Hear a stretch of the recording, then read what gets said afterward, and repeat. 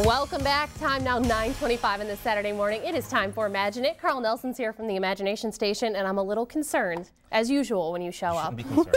We're going to talk about air pressure today, and we live under like miles and miles of air. Right. And all that air is pressing down on us.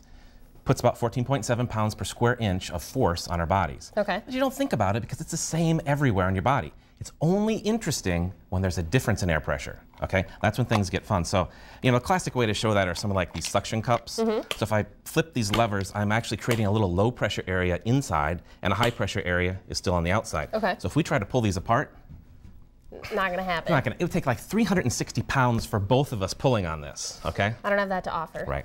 And I don't know, that doesn't really get to the idea of what a difference in air pressure feels like. Okay. So the best way to do that is to actually take you and put you in a bag. Put me in. Okay. We're gonna put you in a bag. Okay. Now, what we're going to do is actually remove some of the air from the bag after we put you inside the bag. So if you could hold this. No problem. Put one hand down here. Okay. And put the other hand below it.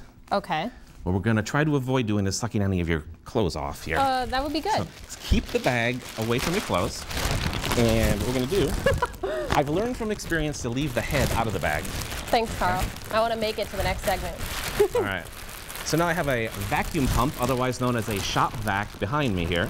All right. Okay. And you're going to give us a sense for what it feels like to have a difference in air pressure. Low pressure on inside the bag, high pressure outside. Okay. Here we go.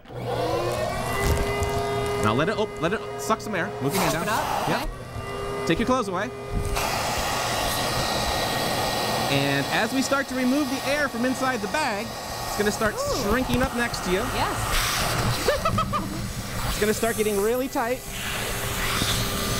Yeah. How does that feel? I feel like a mummy. Very constricted. Okay.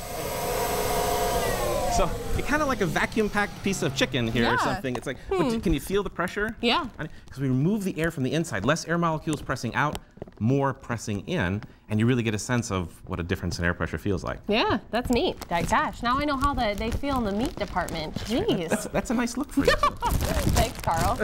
All right, so that's an easy way then to kind of just get that basic. Get a sense. Although I would have to say, this is only something trained professionals should do. You shouldn't try this at home. Okay? No, especially if that bag were over the head, that could cause some major safety risks. Don't try that. Physics teachers do this all the time, and TV people do it, but don't try it at home. Okay. But again, it is a really nice demonstration of what the difference in air pressure can do.